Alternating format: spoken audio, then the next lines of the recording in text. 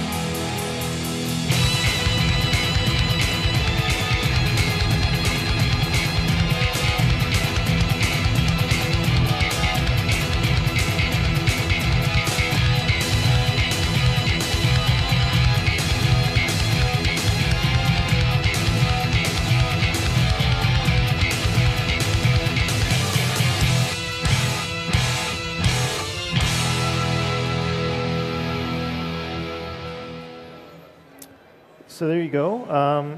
You can see that we've worked on a variety of different kinds of projects, film, television, and a variety of different kinds of effects as well. So we're doing creature work, environments, simulations, that sort of thing.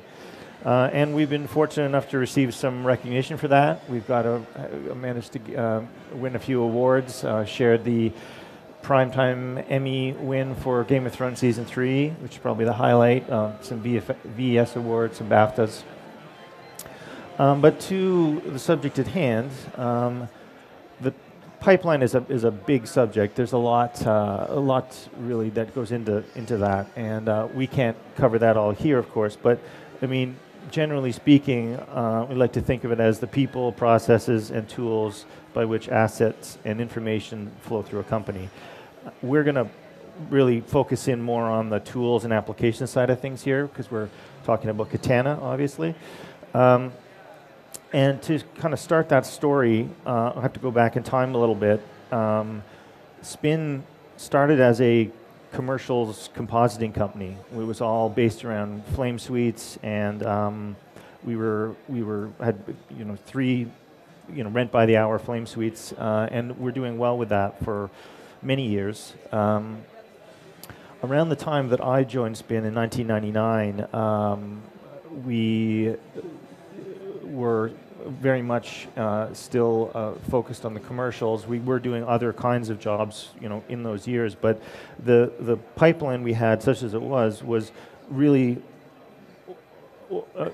optimized for quick turnaround, fast, flexible jobs. So we were dealing with a series of a group of generalist artists who were good at more than one thing, and they would informally pass files around, share information verbally through email. There wasn't a lot of structure, and that worked well in the context of doing commercials because every job is different.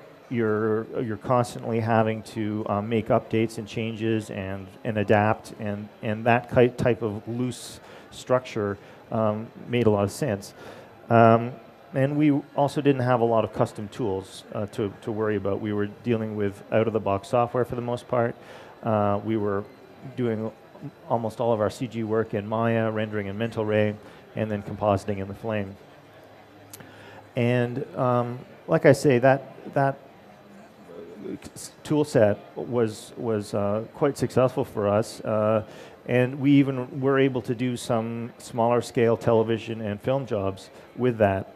But time came when we got an opportunity to work on a much larger project, and that is Outlander, which came out in 2008, but we started working on it in really 2006, but the bulk of the work was 2007. And this was a much bigger job. This was 600 visual effects shots, 150 creature shots, and we went from a staff of about 25 to up to around 107 people at the peak of Outlander. And we knew that we had to continue doing the commercial work at this time, and we were going to need to develop a film-ready pipeline to handle the scale of of the job and of the work, and not to mention all of the people involved as well. And in looking at what we were going to need for this kind of first-generation pipeline, we knew that with the creature we were working with, it was going to demand a lot of displacement. We were going to need to use or have great motion blur. We were doing a lot of fire effects, a lot of water effects. And that was kind of at that time, kind of a weak spot for Mental Ray. That wasn't really their strength. So we knew we were going to need to go with a RenderMan compliant renderer. We also had to formalize our internal production processes a little bit more. We developed our own in-house production tracking software, and instituted some checkpointing. So there was publishing. It was a more structured approach, which allowed us to handle the scale of the job. And also, crucially, we made our first move into node-based compositing. We went, at that time, it was with Fusion. So we ended up with a much more linear pipeline, and this is, of course, a simplification, but there's a familiar progression here, and the real key thing here is that the workflow was more based on departments and specialists. We had to do that level of specialization in order to get the throughput we needed for the scale of the job, and we also added a lot of kind of customized tools, plugins for shaders, things that were required for doing the effects work that was needed for that particular job. And that was all great. The only thing we really traded off there was the flexibility. There was definitely a more linear progression going on. Some of the kind of points to note about that first generation pipeline, we were relying very heavily on Maya referencing for scene updates, asset updates, and I think crucially for us, coming from a comp background, and because the rendering was quite expensive, we really focused on developing our looks in compositing. And there was a lot of multi-pass rendering going on, but we weren't trying to get a beauty render. We were trying to get the pieces that would be required for the compositors to then assemble and get the final look in the comp. And again, that tool set worked for that project. We were using Maya Man, which is a plugin to connect to Air, which was the RenderMan compliant renderer that we could go with at that time, and then Fusion for compositing.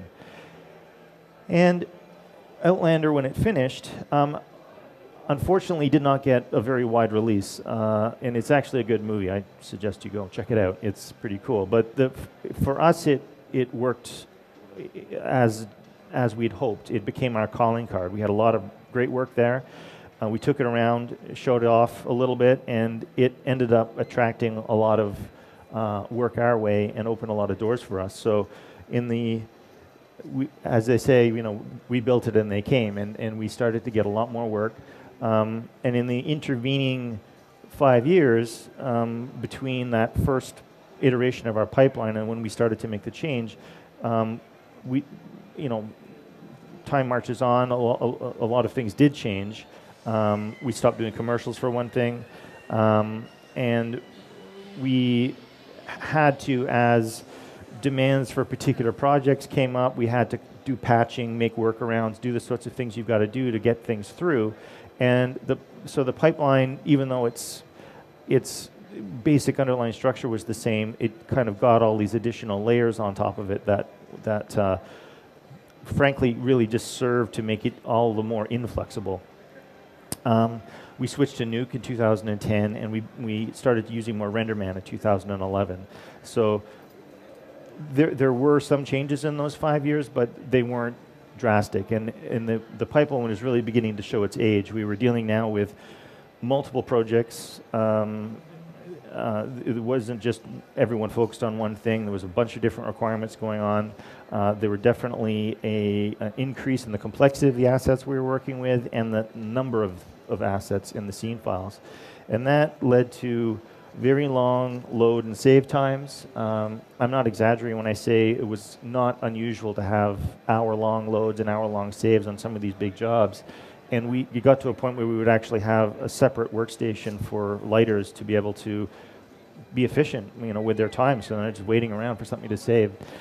The files became so large, they were very difficult to work with, and there's a kind of a natural file bloat that tends to go on as you move in that vintage of pipeline. You move assets through a pipeline, and all kinds of extra nodes get accreted into these files, and they become difficult to troubleshoot and kind of unwieldy. And that leads to not being able to make the kind of changes that you would like to make, or at least not make them easily to kind of update your assets, improve your shots, improve your look.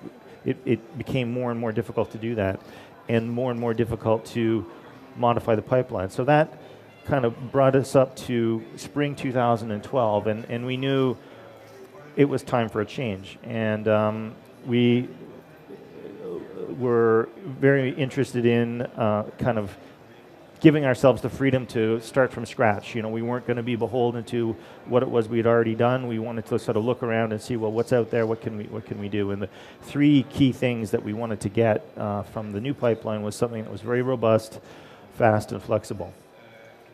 And like I mentioned before, the pipeline isn't just about the tools. We did some other things as well, very important things that I'm going to really gloss over here, but I have to mention them because it's a big part of it. We reorganized the structures of our departments. We hired new key staff. We abandoned the in-house production tracking software that we had authored. The development burden on that was just too much. We switched over to Shotgun. We revamped a lot of our internal processes and procedures. And finally, we updated our software tools. And when we came time to look around for, well, what are we going to use now? It just so happens that KATANA was kind of wasn't exactly released, but it was out there had been announced, and it really did seem to fit the bill. The thing that really caught our attention in the beginning was just the deferred loading and the fact that we could deal with these very large assets, because that was a real sore point with us. So we contacted the Foundry, and even though they weren't really actively selling to companies our size at that time, they were really marketing towards much larger entities with bigger R&D teams who would be better able to integrate something that complex into their pipeline. But they felt that, obviously they did want to expand into a market of our size company, and the timing was just right, and we ended up being able to work something out where they provided us with a lot of support and were super helpful in terms of getting us up off the ground. And of course, it coming from ImageWorks and having that kind of battle-tested, if you will, pedigree, like Nuke coming from Digital Domain, and the fact that the Foundry had kind of proven itself as a company that could make that transition with that kind of software development, gave us a lot of confidence in the robustness of the product. I mentioned already the on-demand loading was huge for us, and the fact that it was node-based. We're very familiar with node-based workflows now, having worked with Nuke, and liked the flexibility of that, and liked the fact that it's all kind of exposed in front of you and gives you kind of direct access to the renderer. And of course, having kind of migrated towards PRMan in those intervening years, the fact that KATANA had native PRMan support was another plus. So the pieces were really falling into place there. Now, some highlights from the second generation pipeline. We got to take advantage of a lot of things that had just sort of changed in the industry around that time, and Alembic was becoming widely adopted, and we really jumped on that. Having that kind of clean break coming out of animation, and having just what you want to work with in lighting, just have that export out, and all of the other cruft that can accumulate in scene files, leave that behind. That was great. Made for easy updates as well. We also moved away from our focus on doing so much of the heavy lifting on the look from the comp side, and we pushed more of that work towards the lighting end of things. And of course, comp is still critical. We do tons of work in comp, but we're using the new plausible ray tracing in RenderMan to be able to quickly get excellent results, and be able to do these beauty renders, using HDR and proper, scene linear lighting, to get that initial beauty render. But then we had all of the AOVs underneath, so we could still do what we needed to do in compositing. We also really emphasized adhering to naming conventions easier for the artists. That seems like kind of a mundane thing, but it pays off hugely when you're trying to add automation into what it is that you're doing, and that definitely was the case in our situation. We had been using templates somewhat in Nuke, it's sort of node-based templates we'd set up for a sequence or a show, and we expanded that idea into KATANA as well, and I'll be showing an example of that in a few minutes. And that was a huge time saver. When you're doing the same kind of thing over and over again, and you can set up all of your settings, all of your attributes once, and then propagate that out, it's again, it doesn't sound that sexy, but it has a big impact. And then finally, the other thing that made a big positive benefit for us was the standardization on OCIO within the Foundry products allowed everyone to be looking at the same thing. You know, the lighters are seeing the shock grade LUTs that the compositors are seeing, and it really closed the gap on you know, getting to a great final look. So that brings us to another simplified pipeline diagram, but the point I'm trying to make with this one is we were able to reintroduce a lot more flexibility into the pipeline. It wasn't such a onerous task to, you know, make a change to an asset or whatever, and then have force its updates all the way through the pipeline. It became a lot easier to do that, and just the ease and speed of that allowed us to not only work faster, but also just get a better looking product at the end of the day, because we were spending more time making things look better versus making things work. So the tool set we ended up with also includes Mari. We do a lot of our texture, almost all of our texturing work in Mari now. We added Houdini for simulation work, and of course KATANA, PRman, and Nuke.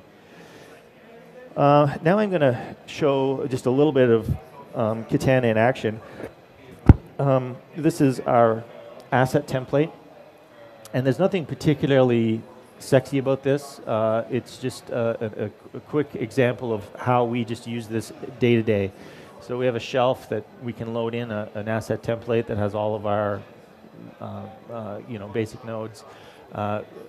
This is a node we made that, you know, names the asset properly, sets up the paths properly. Again, just the ease of being able to do that stuff makes it possible. It just makes it happen.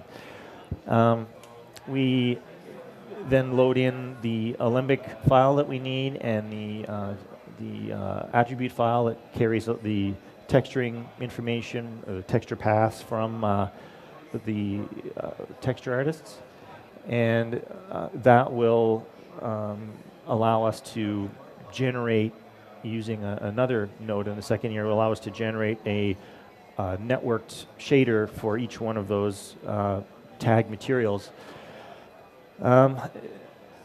So we're just going to check that we've got our asset in here. It's just a mid-res vehicle, nothing special. But one of the things I wanted to just mention is the interactive render filters in KATANA are super helpful. They allow you to set up, you know, proxy resolutions, sampling, turn off expensive things that you don't need to see in an interactive render, but you don't run the risk of forgetting to turn that stuff off when it comes time to do your final render. And it seems like a small thing, but it's actually super helpful. So this is the bare bones asset. We can see that we're rendering in a HDR lighting environment here, consistent lighting environment. We do all our look dev for a particular set of assets in one place, so that it carries over. Just loaded a material tags file that we have a node that will take that tags file and then automatically generate all of the materials, network materials within KATANA and using primvars, the textures automatically link up to our default shaders that we have created here.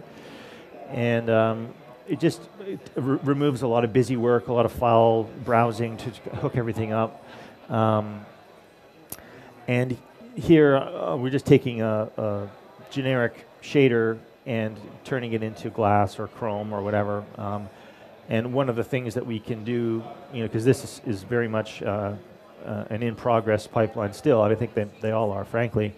You know, we can add material libraries here, so we would have glass and chrome and vinyl and all the various materials. We could add that in as part of the step to get us one step closer to you know, a final look without having to go in and modify the default materials, and that's, you know, that's on our list. And then in a second here, we're going to look at another thing that another like little thing, but super helpful in my mind. It's the pixel analyzer, is ability to go in and pick an object from the image rendered and just load that, open that object up.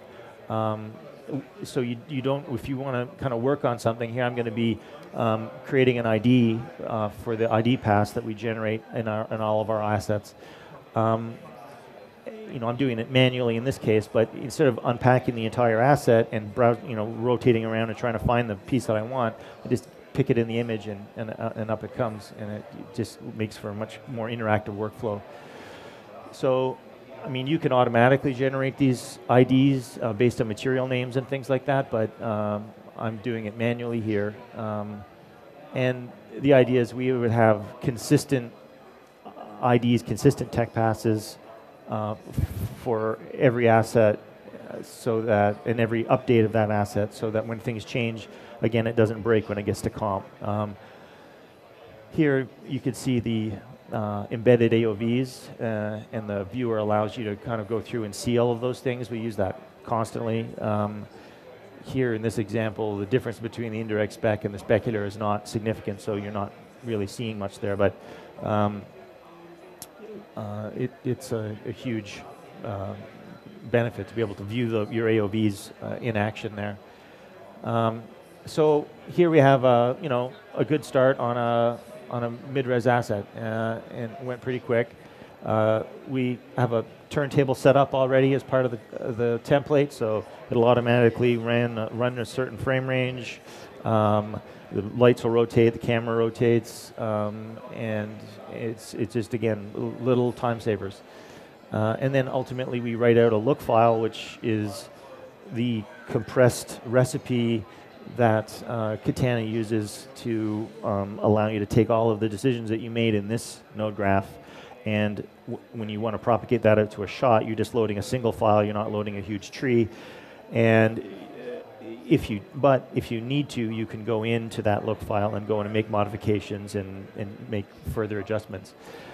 So that is that. I'd kind of summarize the big benefits that Katana's brought to us as being the flexibility and speed. And that is best, I think, illustrated by my little graph here at the end. I went and I was curious myself. I knew we'd been doing things faster, but I checked the shot throughput starting in 2012 when we switched over to shotgun. And 2012 was the last year that we were using the older pipeline. We did, with 85 artists at peak, we did 716 shots. The next year when we had started the rollout and we were kind of halfway through making the changes, at 90 staff we did 1,255 shots. And this year so far, with 99 artists, we've done 2,262 shots. So, I mean, there's obviously a lot of other factors go into that, but that's a pretty powerful, and it's certainly our impression internally is that there has been a huge speed up. So we're super happy about that, and we hope there are many other things we can do, automated scene builds, scene updates, things like that, but hopefully we'll keep that graph growing in that direction.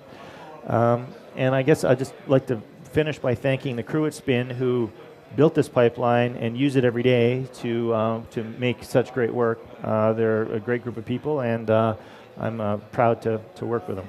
Yeah. Thank you very much. All right, thank you. That was fantastic. I have to just geek out for a moment because I'm a huge Game of Thrones fan. Okay. But I have to say, I have mixed feelings about the fact that now, in some small part, I was responsible for the Red Wedding. So I'm not sure how I feel about that. I know. It was tough to keep that one under our hats because for anyone who hadn't read the book, of course, it was a huge shocker. Yes. Yeah. And it was fun. So I'm curious. You mentioned the load and save times that were upwards of an hour, and that's pretty horrendous. Yeah. What do you experience now when you're passing assets through Katana? It's seconds. Yeah. I mean, because you're just loading a script. You're just loading just the nodes of the script. Right. So you only incur the penalty of the size of your geometry if you unpack your hierarchy. And oftentimes when you're lighting, you don't need to do that. I mean, it just loads what it needs when it renders it. And if you need to go in and find something to modify it, you do what I showed there, where you use the pixel analyzer and just go get the thing you want in your image.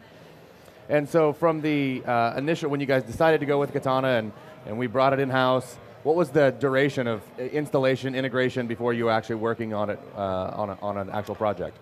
Let's see, I would say we had it in summer of 2012, and we used it, I think the first shot we really used it on in production was in All Is Lost. We had a rollover, boat rollover shot, which didn't have to be Katana, but it was just there. It was time to do something, and we did it. And so that was end of that year, probably like November of that year, so it was a couple of months. And what, at Spin, which arm of artists were the first to come, were the lighters or TDs, or who was the first to really embrace Katana? It was the lighters. The lighters. The lighters. Was moving into the, a node graph workflow, were they already familiar with that from Nuke, or was that a bit of a change for them? They were pretty familiar with it. Our lighters do a lot of pre-comping and just based on the old way we used to work, where we would just have these kind of raw passes and then build a look in the comp. They were pretty familiar with Nuke, so I think that was part of what made the adoption so much easier for them. They really appreciated that kind of flexibility. And you mentioned that once you had Katana in and the Katana RenderMan pipeline working, it really changed the way you do composite. And I'm assuming what you mean there is that you used to have to break complex shots into elements, render those out, and then reassemble in comp, and now you're doing more things in camera. Is that the idea? Yeah, exactly. And we spend a little bit more time now. Well, actually, not even more time. I would say that's not accurate. We're quickly able to get, using the plausible ray tracing, very good looking beauty renders, contrasting the old way we used to do it, where we would render separate light passes, we would render separate ambient occlusions, we would render all of these things kind of separately, and you wouldn't really get to see what it looked like until you put it into the comp. And you would still get the flexibility, and you could still get there, but it just wasn't quick. Yeah, I would assume that you get to a more realistic look actually faster, right? Very much so. You probably end up with, when you've got every element rendered separately, and then you have to reassemble it, and then the lighting doesn't match, and you're then color grading each element. Exactly. And then there's the subjective analysis there as well. So yeah, very much. Well, thank you very much. Do we have? Okay. Here we go. All right. What's up for the next version of the pipeline? Is there so that's a good one. Is there anything, your pipeline is evolving, is there anything now, any pain points that you would like to evolve further, other than replacing Maya with Moto, which is an obvious thing you'd probably want to do? Right. Actually, a number of our artists, I think on their own, are just Moto users, especially the younger ones, and it has come up. But I think for the next generation, what we want to do is more focus on scene build and scene update. I mean, right now you saw in that little demo I did there, I was kind of browsing for the ABC files and the attribute files and things like that. I mean, it's actually quite easy in Katana to do a scene build. The work is really more on the production tracking end of things, the database side of things, outside of Katana, get that worked out so that we can efficiently, smartly build scenes and then update scenes. I think would say that's the number one, and then secondarily to that, little things like, I mentioned the material library. It's something that we've kind of been working on, but we just haven't had the dedicated time to sit down and go, okay, well, this is copper and this is iron and this is all the various things that could save us a bit of time. Right. Okay. Well, thank you very much. Yeah, enjoyed my pleasure. it. Fantastic work. Thank you.